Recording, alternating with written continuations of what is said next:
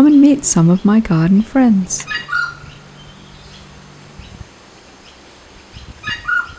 They've all got their own unique personalities.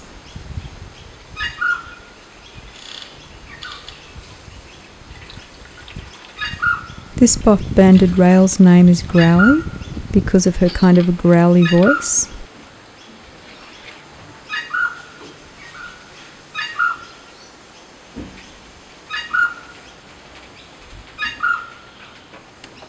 She really likes the water pot.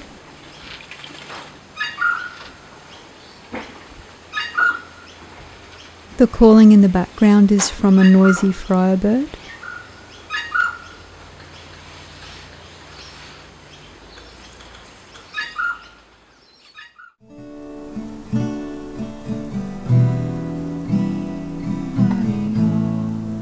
They're feeding on the fruits of the bangalow palm.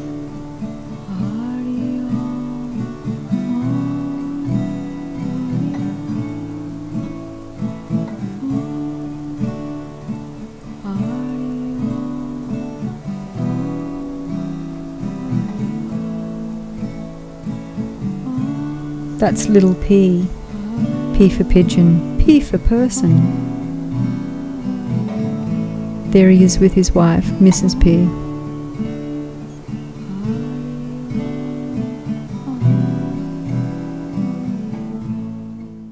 No wildlife garden would be complete without insects.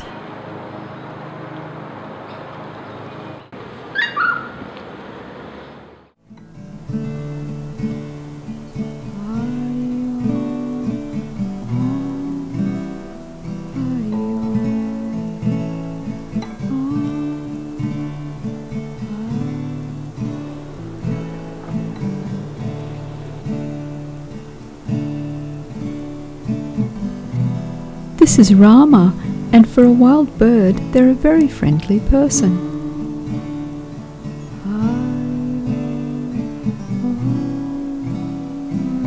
And right at home on the veranda railing too. Flowering bottlebrush, flowering prickly paperbark. This is Rover and her chicks. She follows me around the garden. That's why she's got that name.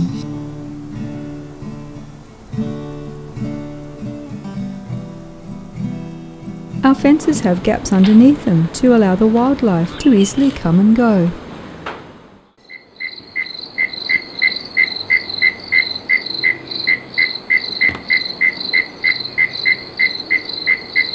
This green tree frog likes to live in our drain pipe. They like to perch on our pots and on our sugarcane. That's Little Faithful because she always pops by in the evening.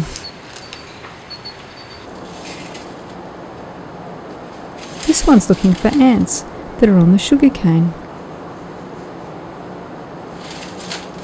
They have soft rubbery beaks which they use to help locate their food. We always know when an echidna is in the garden because we can hear that shuffling kind of sound they make when they walk along the ground.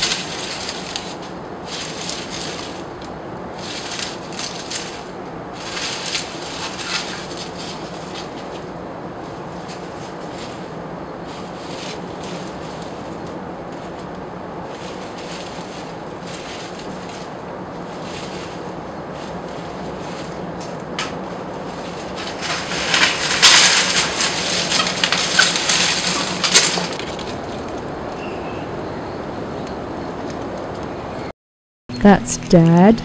He's popped by for some banana.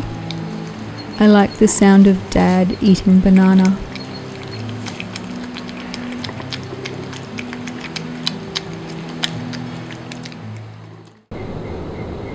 And that's Snakey, our resident coastal carpet python. This was filmed just outside our bedroom door.